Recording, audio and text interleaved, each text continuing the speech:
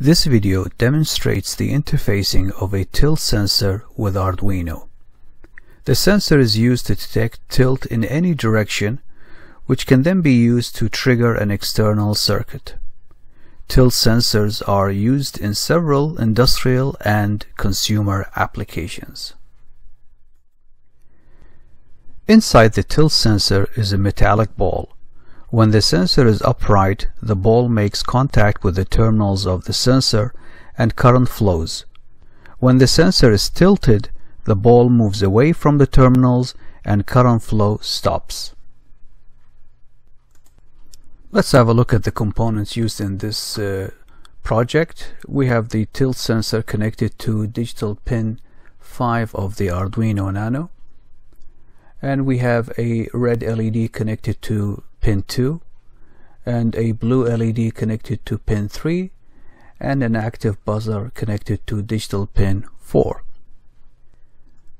When the tilt sensor is in the upright position, the red LED is turned on, and whenever the sensor is tilted in any direction, the blue LED turns on and the active buzzer is activated.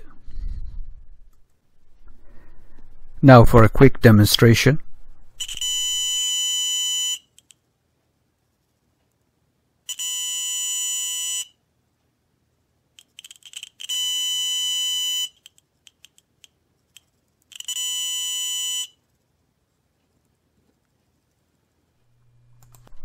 The C++ code used in this project is shown here. When the sensor returns a high value, the blue LED is turned on and the red LED is turned off and the buzzer is triggered. When the sensor returns a low value, the red LED is on, the blue LED is off, and the buzzer is turned off.